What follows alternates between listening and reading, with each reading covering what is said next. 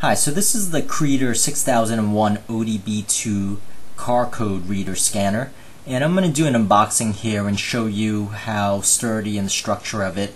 In another video I'll actually go through the demo and plug it into my car and show you each one of those screen by screen.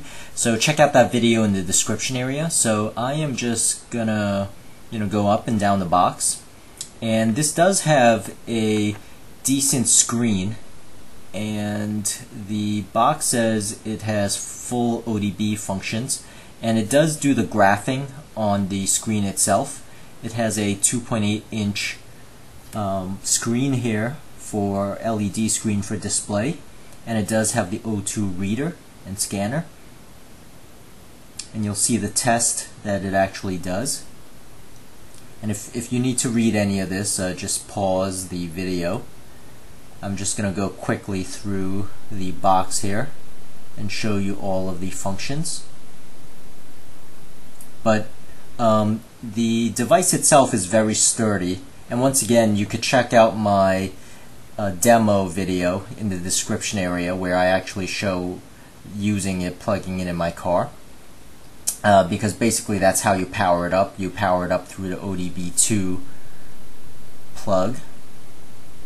And I'm just going to open it up here and show you the device itself. So it's very solid. The plastic is the really hard plastic. It's not any of the flimsy stuff. And you'll see it has 4 buttons, basically the diagnostics, the error codes, and it also comes with a USB cable where you could refresh the software on the device, and that's the plug itself.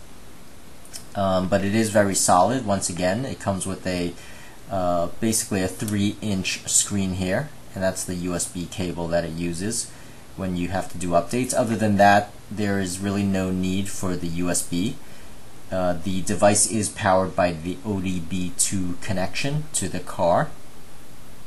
And next I'm going to show you just the instruction manual, which is just 1 page. So the buttons themselves are very self-explanatory. They correspond to the buttons on the screen, and once again you'll see that in my demo video.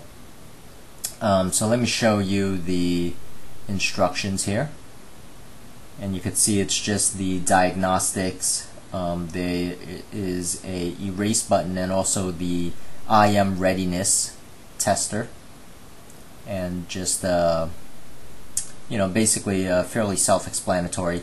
So once again, this is more of an unboxing video. I'll show you just basically the demo in another video. Just wanted to basically show you the build and how solid it is, and just the overall look of the device itself. That's really it for this video, and I hope this helped, and please subscribe, and thank you for watching.